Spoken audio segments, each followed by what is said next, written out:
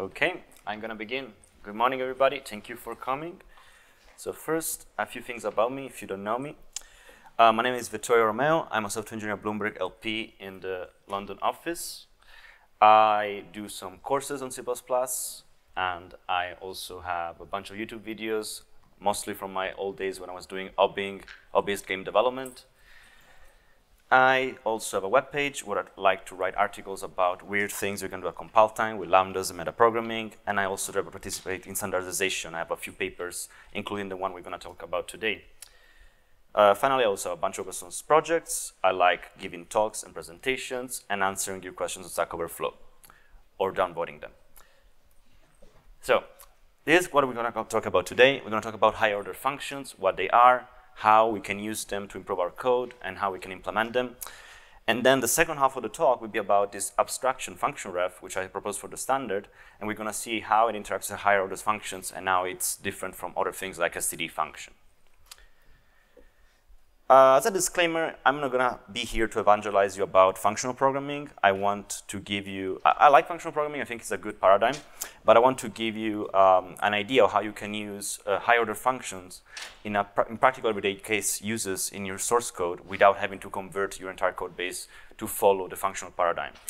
We're also going to take a look at existing functional facilities in the language that you can use to implement higher order functions, and also, in general, if you're interested, what goes into a C++ 20 proposal, or rather I should say 23 now.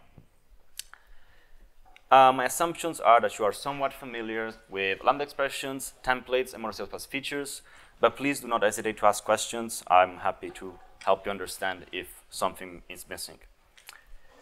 Okay, let's begin with the idea of higher order functions. So how many of you know what a higher order function is? Okay, that's pretty good. Okay, good. So Wikipedia has a decent definition, I think, and it says that in mathematics and computer science, a higher order function is a function that does at least one of the following. So it either takes one or more functions as arguments, or it returns a function as its result. A very simple example is this function here called twice. What we do is simply accept some callable object f, and then we invoke it twice in the body. And as an example, we can invoke call twice passing a closure generated by a lambda expression over here that prints out hello.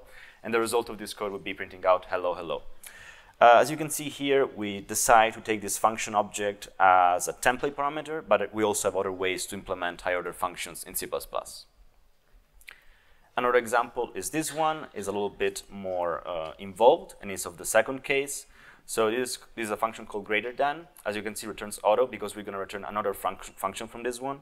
It takes a threshold, which is basically the value that our desired element has to be greater than.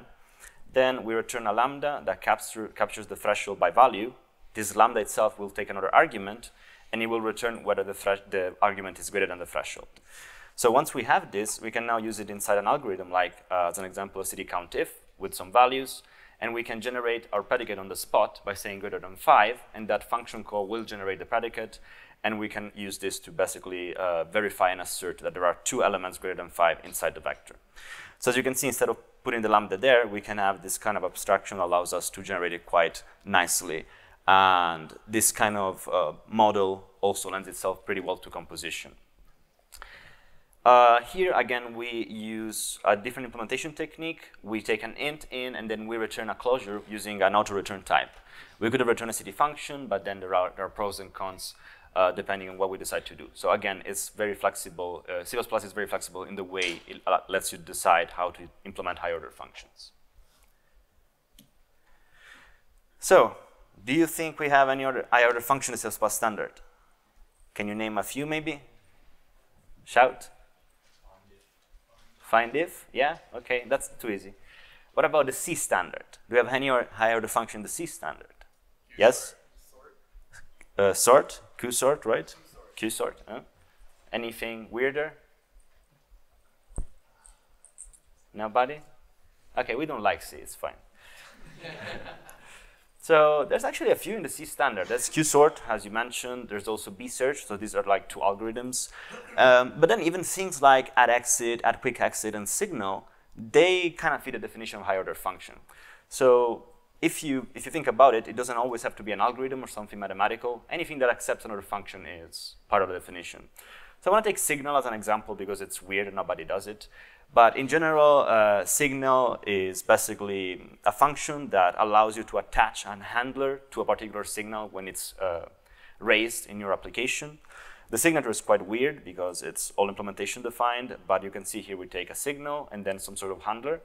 And if we look down, it says that the handler has to be either some weird macros or a pointer to a function, and the signature of this function must be equivalent to basically a C function that takes an int and returns void. So this fits the bill for a higher order function, and as an example, we could use it with a lambda over here. We call a city signal.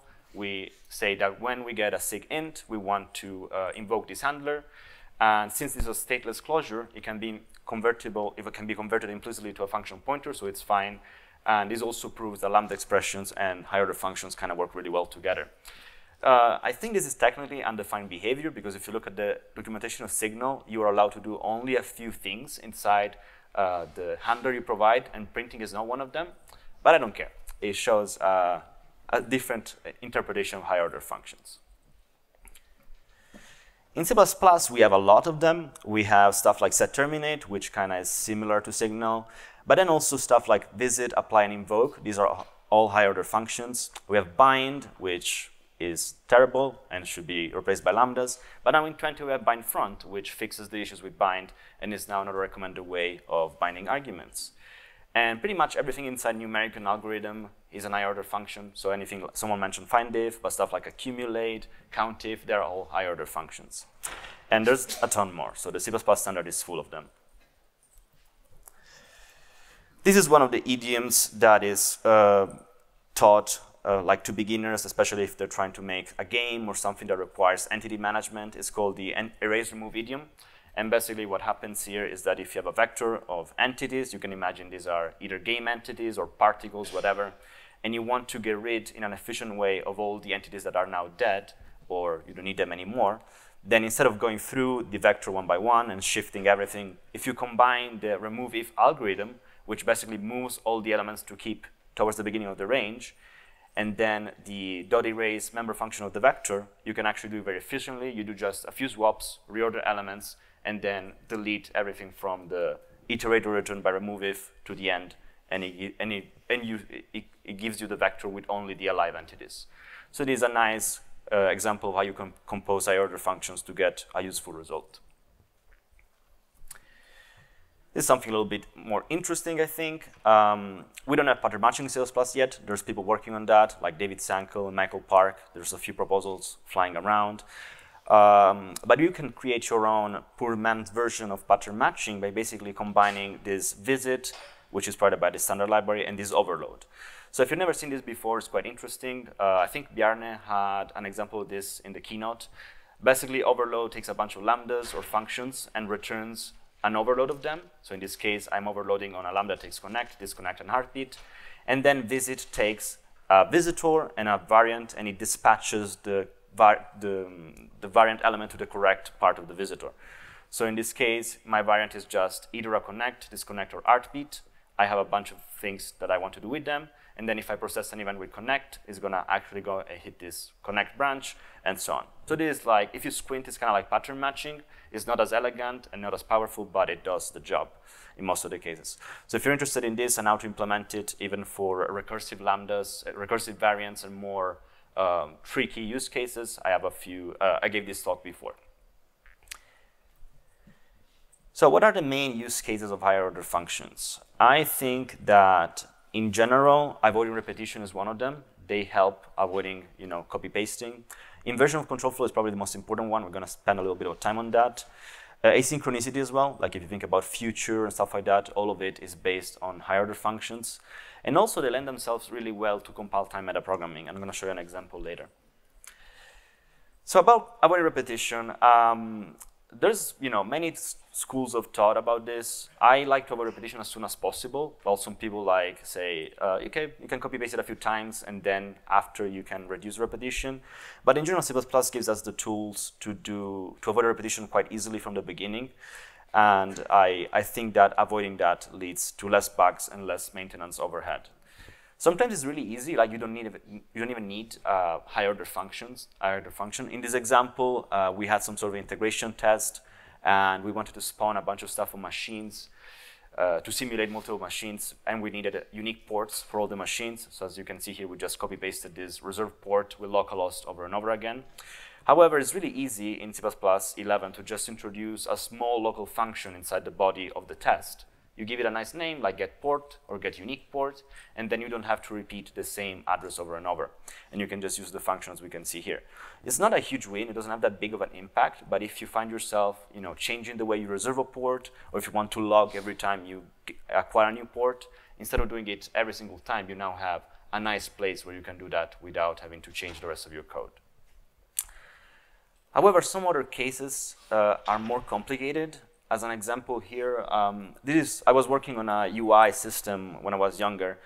It wasn't the best design, so I had to basically loop through the widgets multiple times. First, I need to loop at all the visible widgets and recalculate the focus. After that, I needed to loop and recalculate the boundaries of the widgets, and then I could finally update them, and the order was important. And I ended up with something like this. Now, this is not terrible, but again, if you are doing more operations or if you want to add a new one or remove one, there is a lot of repetition in the loop structure and the predicate. So one thing you could do is you create a higher order function, you might call it with a decent name like for visible children, which explains what the loop is actually doing. Then you accept any callable f as your argument. You provide the loop as part of your higher order function, and then you use something like std invoke or just a function call to make this work. And then the actual business logic of update becomes really easy to read. It's just for the visible children, recalculate the focus, then the bounds, then the update. The good thing about this is not just that you avoid repetition, but if you change the way you store the widgets, maybe you start using a map or something that's not a vector, then you only have to change the logic of the iteration inside your for visible children, not everywhere you had the business logic. So it creates this kind of nice separation between what is happening and how it's happening.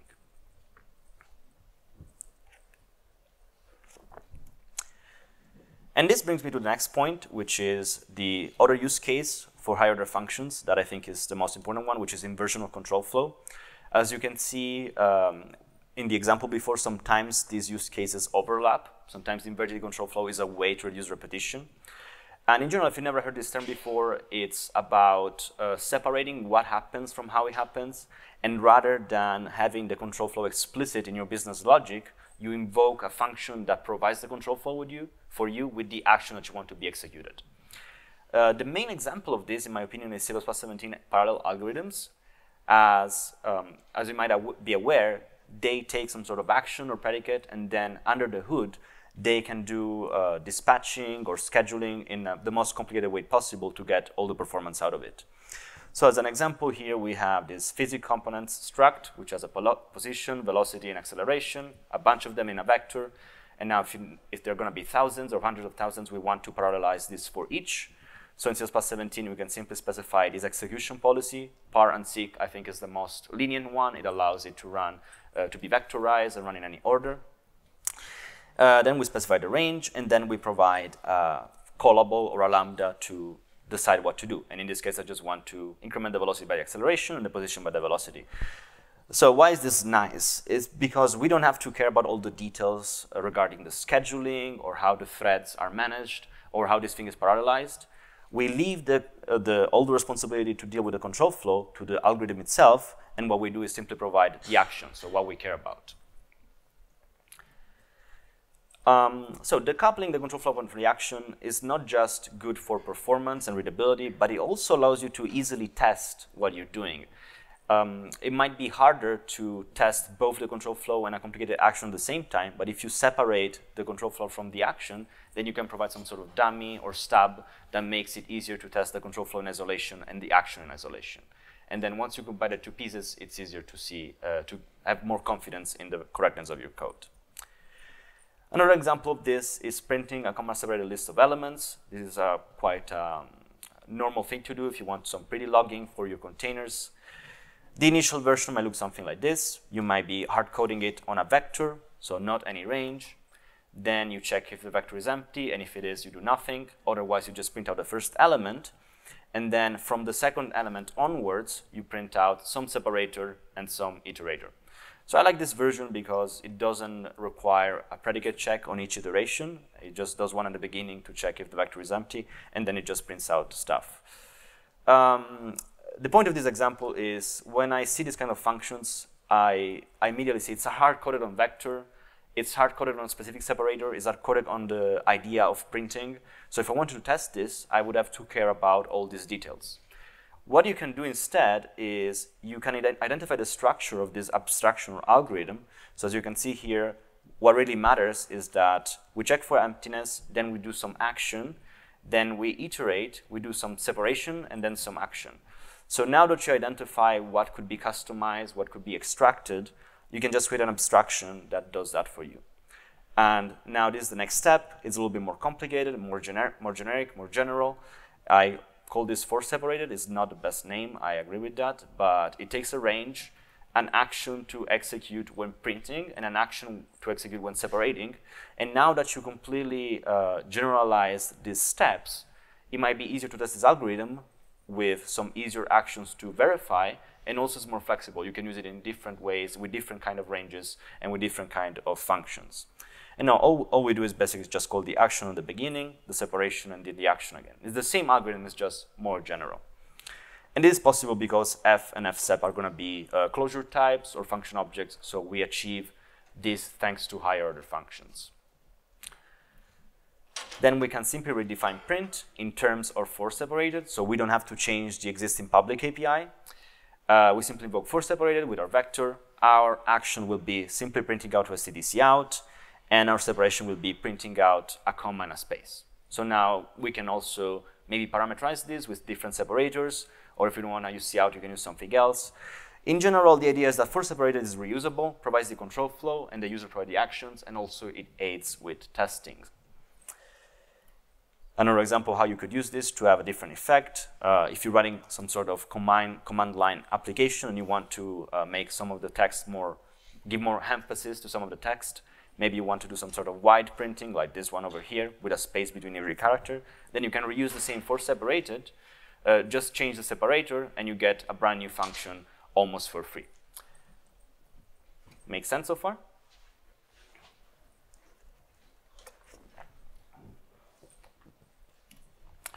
This is another example, an actual real one from production. So this was when I was working on a distributed trading system. And we had this particular design where we had another set of things. We wanted to loop through the another set. And for each element in the set that matched a specific predicate, we wanted to do some action on it and then remove it from the set. I think we used this for machine nodes. We were looking for all the machine nodes that were initialized. If we find an initialized one, we do some action there, and then we move it into the set of initialized ones. So it was like this kind of algorithm. And we had this multiple places in the code base, and it was quite easy to identify an abstraction. I called it consumeIf. And basically what we do, we take a range, a predicate, and a function. We go through the range with a normal iterator-based for loop. Then we check if the predicate is valid for the element. If it is, we execute our action on it, which might be, initialize it or call some member function on it. And then we get rid of the element from this range with the intention of possibly putting it into another set for performance reasons. And since iterating on another set and removing stuff at the same time is annoying to copy paste because you need to take care of the iterator and it's also easy to forget to do that, just wrapping this into a consumeIf function makes the business code way leaner and easier to read, and also it prevents mistakes with dealing with the iterator. So this was a huge win in terms of readability and safety for us.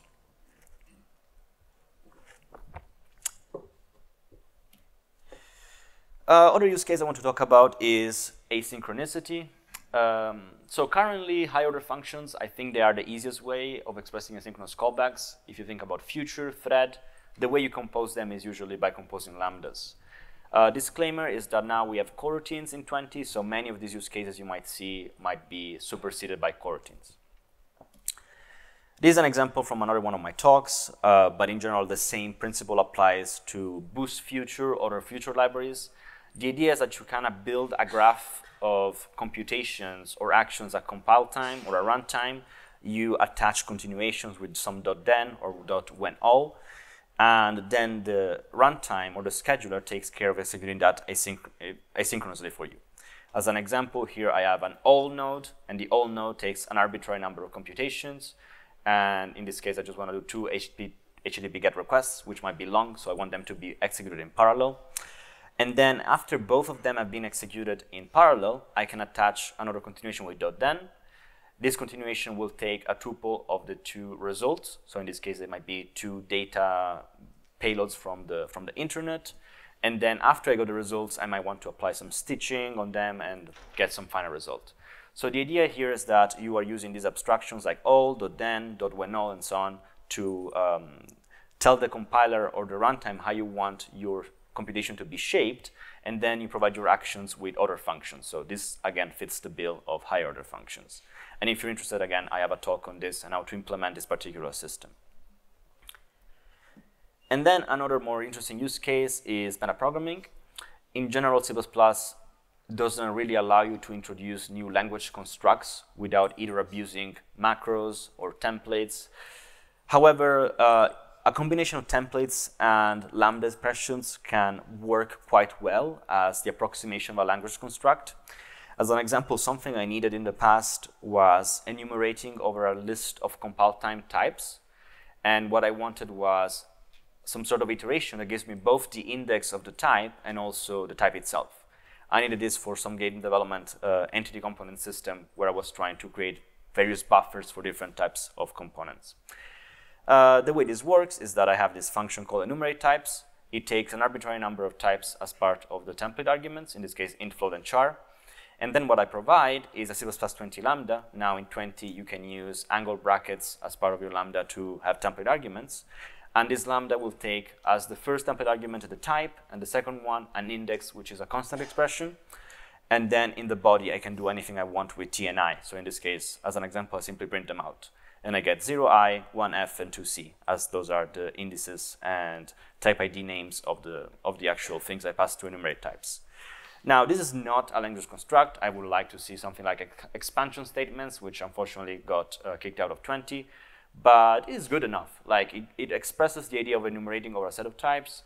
It kind of looks like a loop if you squint, and it's way better than using recursion or, copy-pasting this thing over and over. Okay, so another interesting thing I was researching when running this talk was that sometimes the same abstraction, or rather the same goal, can be achieved with different abstractions.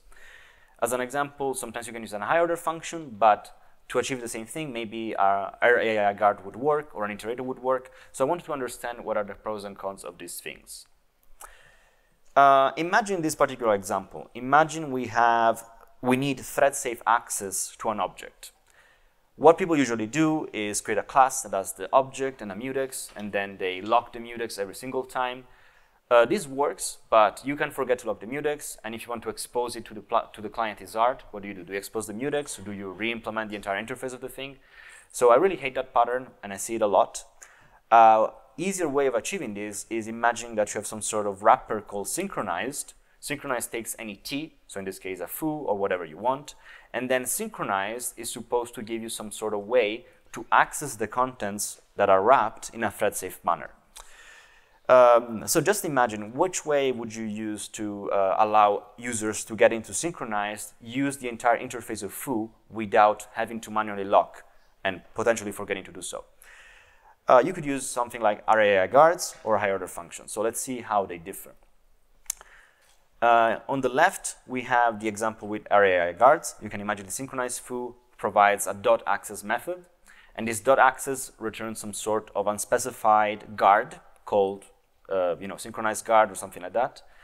And in this case, from the guard itself, which is named f here, we can access all the methods of foo. So maybe we could overload the star operator or the arrow operator, and this will allow us to access the foo methods without having to implement the interface. And you can imagine on construction, the guard will take the mutex, and on destruction, it will release it. So that's the nice thing about this pattern. On the other hand, you can implement the exact same thing using a higher order function. So as an example, you could have a .access function that takes some lambda, and the lambda itself will take the unwrapped type, in this case a foo, and then inside the body of the lambda, you can do whatever you want. So now, I would say that the one on the left is friendly to control flow, because if you use this inside of a loop, you can use break, continue, you can do an early return, while the one on the right doesn't work like that, because you cannot put a return, or continue, or break inside of the body of the lambda. It will be part of the lambda itself, so it's another context. Also, the one on the left doesn't need any captures, while the one on the right might require captures, and it's unfriendly to control flow. So why would you ever go for the one on the right? There's a very important plus, which is it's simpler to implement, and we're going to see this in a second. But if you need something easy and quick, the higher order function works quite well. So if you want to implement the one on the left, the one with the guard, what you have to do is basically write some sort of access guard class. It will have to hold the mutex, provide your operator arrow, operator star, and maybe all the other stuff like constructors, maybe delete the copy constructor, and so on. So it's not hard, but there is a little bit of boilerplate involved, which can be annoying, especially if you want to do this just once. And then you simply return the guard, wrapping the thing that has the mutex and the object. However, for a higher order function, it's literally 2 lines. So it's super easy. You just have this access function. It takes some callable f. You just log the mutex and invoke f with the object.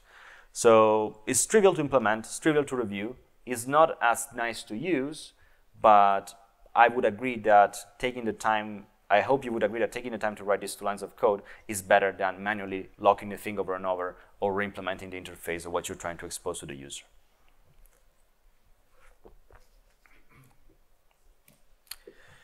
Another example that has the same exact conditions is benchmarking. You could have some sort of benchmark function that, given another function, benchmarks it, or you could achieve the same with a guard. So again, the pros and cons are the same, but the ideas still apply. Another interesting thing we can compare higher order functions to are iterators. And if we get another use case, like iterating over a range after filtering it with some predicate, then you can see again we have this dichotomy of iterators and higher order functions. On the left-hand side, you can see that we might do something like range-based for loop over x, and then we loop over filtered of ints and even. And you can imagine this filtered function is some sort of function that returns a range, which wraps an existing range and filters while iterating. So something like Eric Niebler's work. And again, this is way friendly to control flow, because you can break, you can continue, you can do an early return. It's also more composable with STD, because it's based on iterators and ranges. However, the implementation is complicated, and it's way more complicated than what we've seen before. While on the other side, if we see a higher order function version, you have to hard code what this higher order function is doing. So you can say for filtered, then you can provide your range, your predicate, and then an action. And then this will execute the action only on the elements that match the predicate. Again, the implementation is simpler, but you might require to capture stuff, and is not friendly to control flow. So why would you ever do the one on the right? Well, if you want to implement something like a filter iterator, as you can see here from the synopsis taken from Boost Iterator, is definitely not trivial. And you might do this once for your team, for your code base, and have a lot of tests, a lot of checking that this thing is correct. However, it takes a long time to implement and ensure that it works correctly. Even more if you want a range-based version that cleanly integrates with the rest of STD. However, if you want to implement the higher order function, again, it's just 2 lines of code, super easy. You simply create this abstraction that takes a range, predicate, and an action. And you say, OK, I'm going to iterate over the range. If the predicate is true, I'm going to call the action.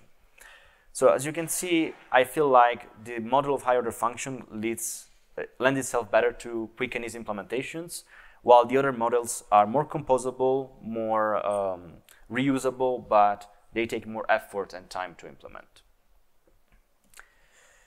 There's also another thing which is really interesting about higher order function iteration. It can sometimes be faster compared to ranges or iterators because of the way it is defined. So if you think about having 2 separate ranges, maybe you're writing again a UI and you have a bunch of names and a bunch of separators. The names are just labels and the separators have their own type, which is separator. If you want to provide some sort of interleave range that takes a bunch of other ranges and allows you to iterate over the first, second, third, then the type of the element you get from this interleave iterator would have to be something like a variant, because you don't know which one it is until runtime. You don't know if it's going to be a text object or a separator object. And this variant obviously introduces some sort of overhead in your loop because you need to dispatch at every iteration. However, if you define this interleaving with a higher order function, as an example, for interleaved over here, and then you provide some overload, as we've seen before, that can either accept a text or a separator, and then you provide your ranges afterwards, then with this kind of design, you can actually generate code that will invoke the text and separator overload one after another without having to have a runtime check. So if you imagine you have two ranges, you can simply use the template to generate code that will say, okay, invoke the first one, then the second one, first one, then the second one. So there's not going to be any kind of if statement or dispatching as part of this iteration. So yes, this is something you cannot really do with iterators, as they need to have a concrete value type that's always the same when being returned. But with higher order function, you can do better. So there's actually some alternatives to ranges. I think is Think Cells implementation, which is a company that does PowerPoint add-ons, and they use this kind of pool model for ranges, and they can compose them and get better performance because of these particular cases. Okay.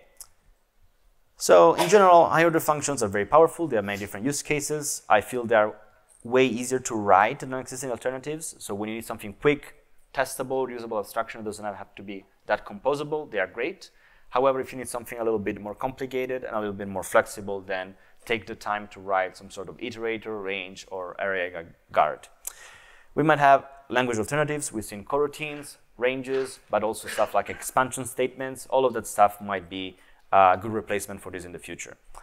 They do not play nicely at all with control flow on the color side, because if you try to do return, break, continue in a lambda body, then it will be in the context of the lambda itself, so you can't really do an early return or anything like that.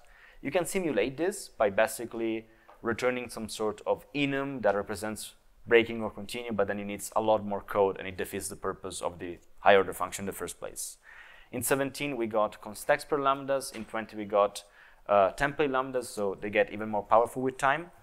And unfortunately, there is still a little bit of verbosity. Some proposals like this one from Barry Rasvin could have helped, which was the abbreviated lambda syntax proposal, but it didn't go in. So we need, again, to write all the preamble for the lambda, all the captures, and so on. Okay, any questions before I move to function ref? Okay. So we talked about higher order functions in general, but what options do we have to implement them in C++? So the first one that also applies to C is pointers to functions. So if you have some sort of operation and you want to take an action, what you can do is simply accept it as a pointer to a function. This is okay. It works with non-member function and stateless closures, but as soon as you have any stateful callable, like a lambda with captures or a member function, then you cannot use this anymore. The good thing is that it has very small runtime overhead. So if everything is the same in the same translation unit, it will be very likely inlined. And it's also constrained with an obvious signature. So you can already tell from the signature that f takes two integers and returns another one. So this is not good enough. We have template parameters. We've seen this in the beginning of the talk. You can take an action as some sort of forwarding reference f. And then this will work with any function object or callable if you use std invoke, which implies you can use this with pointers to member functions, with stateful lambdas, and so on. This is what we consider a zero-cost abstraction because the compiler has all the information required to inline the function call to f, and it will usually do so if possible. However, before 20, this is hard to constrain in the sense you don't really see the signature of f as part of the signature of operation. It would have to either be documented or you would need some sort of enable if or something like that, which is not really easy to read. In 20, we get concepts, so I believe it would be quite easy to constrain this. You would say something like invocable of int, int, and then it would just work. But even with that, there's a big drawback, which is degradation of compilation times and also lack of physical insulation, because you are forced to put these things in headers unless they are restricted to the scope of the CPP. But if you want to provide this abstraction to other people, they have to be defined in a header, which can be a huge hit to compilation times.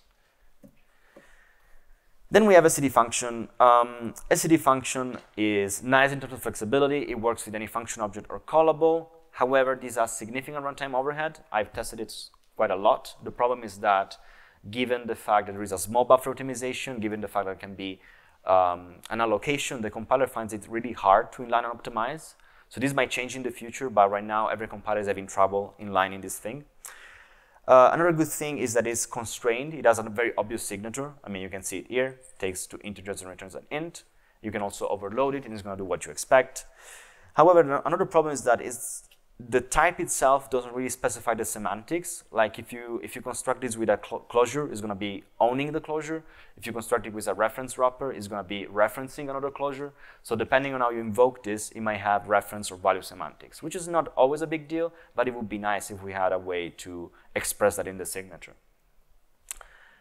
And then we get to function ref. So function ref works like STD function or templates with any function object or callable. It has super small runtime overhead. It is basically the same as a pointer to function. So if everything is in the same TU, every compiler I've tried is going to inline it really easily. It is constrained with an obvious signature, as you can see over here. And it has clear non-owning semantics in the sense that the type itself, ref, tells you, I'm never going to own, I'm just going to refer to something else. It's also lightweight, and the way I like to think about it as a very rough approximation is that it's kind of like string view, but for callable objects instead of strings. So it's not going to own, it's just going to point to something else, and it's going to be quite cheap to copy and inline. So you can take it by value, as you can see here. So what is it? It's just a non-owning reference to a callable, so anything you can invoke, you can put it inside function ref. And the parallel that I mentioned is if std string has a non-owning reference which is string view, std function has a non-owning reference which is function ref. This means it doesn't own or extend the lifetime of the reference callable, so you need to be careful with it. And it's very lightweight, it's friendly to no-accept optimizations, and it's also trivially copyable, which means it can be passed in a register and doesn't have to go on the stack. I proposed this in P0792, which is currently in the library working group. This was supposed to be in 20. The only reason it didn't get in 20 was lack of time for the committee. And many thanks to these people that helped a lot with the proposal itself and the design of the abstraction. So why would you ever use a function ref instead of a std function? So there are 2 main reasons, performance and clear reference semantics. And why would you ever use function ref instead of template parameters? So this is where I think I found a sweet spot between function and template parameters, because function ref is easier to write, read, and teach. You don't have to teach people about concepts. You don't have to teach people about enable if or reference wrapper or forwarding references. It's very trivial to understand what function ref is doing. Also, you can use it in polymorphic hierarchies, and we did this in production a few times. So sometimes you want to take the hit of the virtual call, but not the hit of std function. So this is like a nice place in the middle.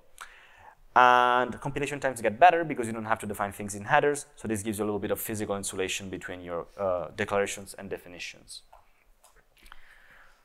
This is how it looks like in terms of interface. As you can see, what we have in the paper is we recommend that this thing would be implemented as just a pointer to an object and a function pointer to a type erased way of accessing the thing we want to call. I'm going to show how it works later. Then this is a trivial copyable thing. It can be instantiated by any callable f. You can also assign it if you want, or reassign it. You can swap it, and then you can invoke it. So the interface here is quite lean. All you care about is mostly construction and invocation, and that's it. And as you can see, the invocation is always const qualified. So it has a shallow const kind of model, where the function ref is always a const reference, and then you can invoke through it even mutable functions. So some use case examples from the real world. Again, this was when I was working on the trading system thing, distributed system. We require to basically store some commands given by the users and then replay them in order to test and verify their correctness. And these commands might have extra state associated with them, and so we didn't want them to be copied in multiple ways. And also we didn't want to use share pointer because this was a single threaded thing. So what we did was introduce 2 maps, a map from a command ID to a ref counted command state. So you can imagine if we have the same command that happens multiple times in the same replay queue, instead of storing it multiple times, we simply refer to the same one with a command ID. And then we had a bunch of queues. These were like, imagine the users. Each user has its own queue. and it's on queue, and the queue has a set of command IDs. And by using this kind of design, we can reduce memory consumption as we can reuse the same commands over and over. So when we wanted to replay all the actions of a user, we had this interface called iterate. It takes a QID, which is the queue of the user, and then a function ref that takes a command as a const reference and returns void. And then what we do as part of this iteration is that we find the queue, and if the queue exists, we go for the queue in reverse, and then we basically do the indirection here, where we get the item corresponding to the ID in the queue and invoke the function with it. So now if you think about it, implementing this with iterators would be a pain, because what you need to do is some sort of iterator that under the hood, when dereferencing, goes to the other map and takes the item out of the other map and returns it, which would be quite annoying to write, as the iterator itself needs to store state regarding the replay map. While if we invert the thing on its head and we simply provide an iterate function that takes an action, it's quite trivial to get that behavior over here. And this also gives us the freedom in the future to change the way this replay map work without altering the interface that we provide to the users. Function ref is a great candidate here because the function would have too much overhead for each single iteration, and a template would require us to define this in the header and have longer compilation times. Function ref has a sweet spot in the middle, which is easy to inline and doesn't require us to blow up our compilation times. Make sense? Another example, this one is with polymorphism. So we had this thing called a packet cache. It's similar to the one before. We just wanted to cache a bunch of stuff for testing purpose and performance. And we had a replay callback and a consume callback, and each cache could decide how to replay or consume. So you can imagine we had a mock packet cache, we had a linear packet cache, something with a map, and so on. So the interface was quite simple, and as you can see, we take these callbacks here into virtual functions so that other people can override this. Replay is const, we don't want to mutate the packets, and consume is not const. As you can see here, we take a packet ref, so it means that we're gonna move it into the function ref. And we did use function ref for the virtual, as it's fast enough, it's not as heavyweight as the function, but you can still use it with runtime polymorphism. An example might be you have a contiguous packet cache, which is the simpler one. It just has a vector of packets, and then you replace simply just a loop over the vector and call the callback. And you consume is a loop over the vector and call the callback by moving the thing into the callback, and then you simply clear the vector. So again, this gives us a lot of freedom to play around with different implementations, runtime, without having to implement complicated iterators or ranges. And the performance is quite good because we don't pay the price of a cd function on each call. Another one, this is quite similar to before. This was about sweeping over a bunch of machine nodes, find all the machines that have that are older than a particular timestamp. So maybe they timed out or they just come up, and then we execute some state change callback to either bring them down or bring them up depending on the timestamp. And this callback has a function ref. It takes a node ID with a state transition, and that's it. So what we basically did, I'm not going to go through it in detail, but we find all the machines that are not down and their last heartbeat was bigger than the threshold. And when we find them, we simply invoke the callback with a change state to down. So we specify that these machines are now not reachable, and then we remove them from the another set. And if you think about it, this is exactly what we've seen at the beginning of the talk, is consume if. So we can rewrite it with consume if, and we get the benefit of not re-implementing the same abstraction twice, and also have this nice interface which can be changed in the future using thanks to function ref.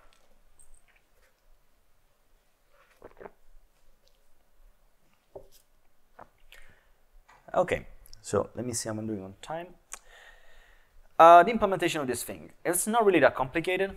The first thing you have to do is basically provide a template, which just takes a signature, and then you specialize it by kind of unpacking or matching the signature. So you want to match the return statement, the return type of the signature, and the arguments as two different template parameters. So you can then access them in the body. Once you do that, then you can start having your state. As I mentioned before, all we're going to have is some object pointer, a void star that points to the object where we want to invoke the function on. And then we have some erase function, which is going to basically be our entry point, our type erased entry point to function ref. And as you can see, this erase function takes a void star as the first argument, and this void star is going to be exactly the same as pointer. So we basically pass our own data member into the raise function to make this work. And then it also takes the arguments we specified in our signature. So remember, this is our state over here. So what do we do on construction? On construction, we take some callable object f, which can be any lambda, closure, pointer to member function, whatever. And then inside the pointer, we store the address of this thing. So no matter what it is, we simply take its address and store it there. It can be a lambda or a function pointer, whatever. And then we set the erase function to this closure over here that takes the pointer itself as the first argument, the arguments that we specified in the signature, and returns what also we specified in the signature.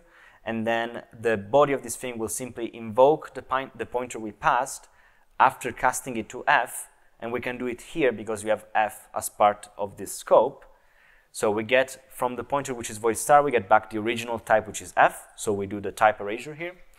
And then once we actually have the type of the object f, we can invoke it with all our arguments. So this is the way it works. Basically, we provide this stateless closure, which can be stored as part of a function pointer that accepts our own object pointer. So this pointer over here will be the same as the one over here. And then since in this context we have the type information, we can retrieve it again inside the body of the raise function. And then we can finally invoke it targeting the right type. Any questions on this? Mm-hmm.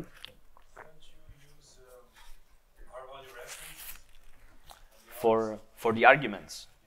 So the question is really good, is why don't you use R-value references for the arguments, rather, I would say, forwarding references. The reason is that would be a pessimization if you use types like ints and floats, because then they would have to be taken by reference, and then that would not be the same as taking them by value, which could be slower in some cases.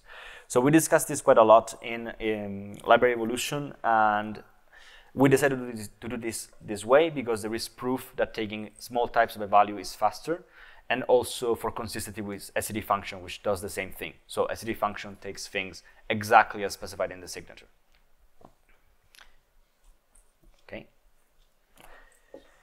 So invocation is also simple. What we do is simply we invoke the erase function with the pointer data member, which was the thing we had before.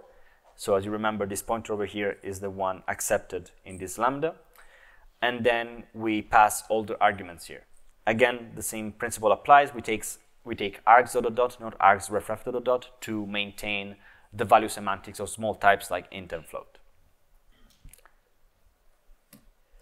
That's pretty much it. That's bare bones implementation of function ref. It fits on one slide, so it's not a particularly complicated type.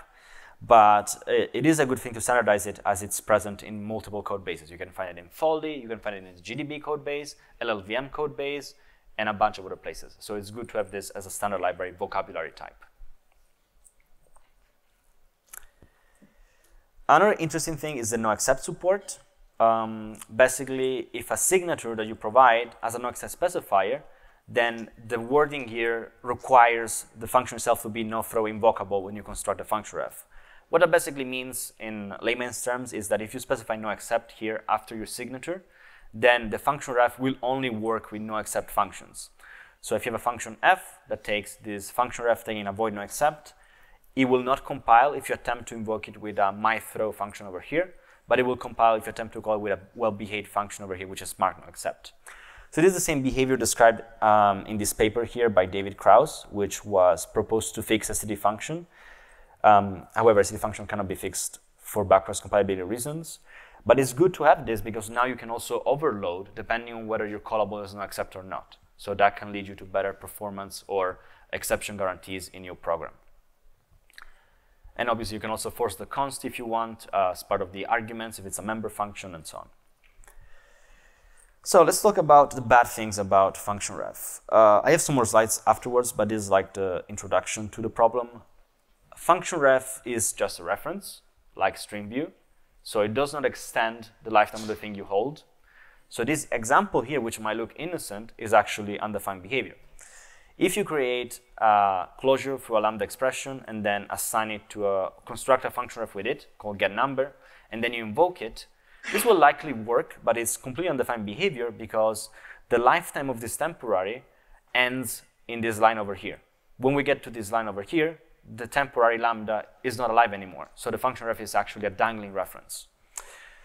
So in general, this has the same lifetime concerns as string view, maybe a little bit worse because string view works with string literals, but this one doesn't work with lambdas. So whenever you use it as a function parameter, everything is usually fine because you create a temporary. The temporary is going to live long enough for the invocation of the function. But whenever you're using function ref either on the stack or on a container, you need to be very careful to guarantee that whatever function ref is referring to will outlive the function ref itself. So this is the drawback. We don't have any particular way of detecting this at the moment, but there's work being done, I think, by Herb and other people into introducing lifetime annotations into C++, which might allow the compiler to detect these use cases and prevent undefined behavior. Another sad thing is constexpr. I had to remove it from the last revision, which is R4. It is not implementable. In any way, it would require some sort of reinterpret cast or cast from void star to do the type erasure, but these are not allowed in constexpr, even in C++20. So this unfortunately causes people to either use templates or write the code both with a template method and with a function ref, so some sort of duplication. I'm not sure what we can do about this. Maybe someday we'll have those two things I mentioned allowed in constexpr context, but it's hard for compile implementers, so that's unlikely to happen anytime soon. Or maybe we could just say, you know, make function ref some magic type like a CD allocator for 20, and then it could work in constexpr. But the committee wasn't happy about that suggestion. Okay, now benchmarks, the things I hope you've been waiting for. What I've done is use Simon Brand's implementation of function ref, which is compliant to the paper, and I think he's here at the conference, so you can talk to him about it if you want.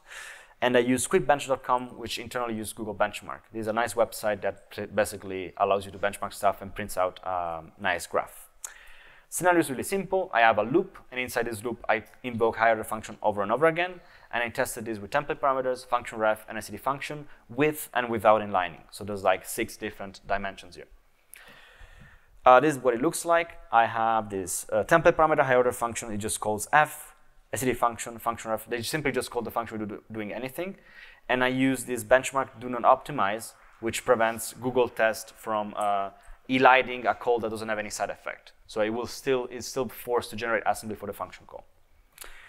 I do the same without inlining, and then my tests are basically iterate over the state, and state is provided by Google test, and by Google benchmark, and it just provides a number of iterations, which is good enough to get statistical information about this thing. And I have a benchmark for every single one. Okay, so first one, I'm using GCC 8, 03, and lib standard C++, and you can see that with inlining, template parameters and function ref are exactly the same. So if you have inlining enabled, if it happens, there is no cost to using function ref over a template parameter, which is quite nice. If you don't have inlining, the template parameter gets 3.5x compared to the other ones. Then we have function, so STD function with inlining, that's at least 7 times slower than function ref with inlining. So if you have everything the same to you, just changing STD function to function ref might give you a 7 times speed up. Without inlining, function ref has 8 time loss compared to a template parameter, so it's significant, but still compared to a non-inlined STD function is way faster. So even without inlining, it is beneficial to use function ref compared to a STD function. But the thing I like about the most about function ref is this case over here, where it's basically the same as a template. I tried this with Clang, and it's pretty much the same. You can see function and function ref have at least 8 times difference in time with inlining, and even without inlining, function ref is way faster. I tried this with libc++. libc++ STD function was a little bit faster, but not that much. You still get 7 times slowdown if you use it compared to function ref. It's a little bit better without inlining, but still, the hierarchy is always the same. So in general, the conclusions are that when inlining happens, which is quite likely if everything is in the same TU, then function ref is as fast as a template parameter, but doesn't have to destroy your compilation time, so doesn't have to make your interface a little bit harder to read. And STD function is at least 7 times slower than function ref with inlining enabled. So this is what I've seen in the latest compilers. You've seen the versions there. It may change in the future. There's nothing preventing these compilers from being more aggressive. but the way city function is defined, which has a small buffer optimization, possible allocation, and all the polymorphism stuff, it just doesn't lend itself very well to the optimizer. Again, this may change, but it's unlikely. When inlining doesn't happen, function ref is around 2 times lower than a template parameter. However, even though the gap between function ref and function is smaller, SCD function is always 1.5 times slower than function ref. So again, you might still have benefit in using it. So I would say function ref is optimizer friendly and thrives with inlining, and it's always faster than SCD function independently of whether you have inlining or not. So I have 4 minutes, give you some ideas of the design decision and controversies about this thing. So people really wanted this thing to be maximum size of 2 pointers, and I wanted to be this way as well, because it makes it more lightweight to copy and likely to be passed in registers. And there was a very vocal opposition to bigger sizes. As a consequence, if you have something like a pointer to member function, which is like this one over here, since pointer to member functions can be bigger than a void star, then they always need to outlive the function ref itself. Like the function ref cannot store it internally and prevent undefined behavior. So in this case, if you have the service connect inside a function ref and then you call it, it will be undefined behavior because this temporary function pointer has gone out of scope after this line over here. So this is undefined behavior. We cannot fix this without increasing the size of function ref, so we're not going to fix it. However, there is something interesting, which is technically we can make this work for pointer to functions as they are small enough. So theoretically, we could say, okay, if you have a connect function that takes a service, and we create a function ref that stores the address of connect, then theoretically we could say, okay, instead of storing the address of the temporary instance of this thing, we simply move the pointer inside function ref, and that should work. However, this is still undefined behavior because we still take the address of the temporary, and the reason is that we don't want to have inconsistencies between pointer to functions, pointer to member function, and lambdas, because now people are going to rely on this use case, and it's going to be harder to teach. While if we always say, it's always undefined behavior to take something that's a temporary, and you have to take it as a function argument or be careful with it, then it's going to be easier and more consistent.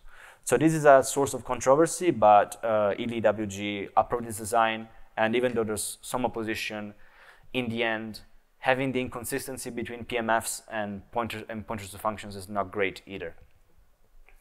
And this is not a common use case, so it's not a big deal. Last thing that maybe we could change is the main use case for function ref is to be used as a function parameter. So that's the way it avoids any lifetime problem. However, it still has an assignment operator, which is kind of weird, as it's difficult to make the assignment operator work without undefined behavior. So it could be misleading because people might think, okay, it has an assignment, so it stores something. So they might write something like this menu over here where you store the choice inside a function ref after here, and then you invoke it.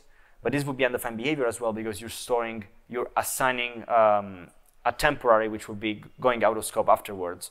So again, this doesn't work. One thing we could do is remove the assignment operator. We'll make it more explicit that this thing is not supposed to be used as a storage, but more like a function parameter. However, there still are some use cases where the assignment operator can be used, which are valid. They are simply more rare and harder to get right, but they still exist. And finally, the other thing is that if you initialize a function with a reference wrapper, it does not actually have any special case to unwrap it. So the function ref would point to the reference wrapper, which will point to something else. This has double indirection and affects the semantics. Theoretically, since they both live in std, then it could do something special and unwrap it. But there was an anonymous dissent to this to have this unwrapping, as they don't want to special case reference wrapper in this case. And this kind of use case is again quite rare. It's weird that you would instantiate a function ref with a reference wrapper because function ref is a reference. You don't need a reference wrapper. And changing it might change the semantics of how this works. So this is another point of controversy, but again, I don't think it's a big deal. However, some people really want this to work this way, and they have good reasons, so it's something to consider.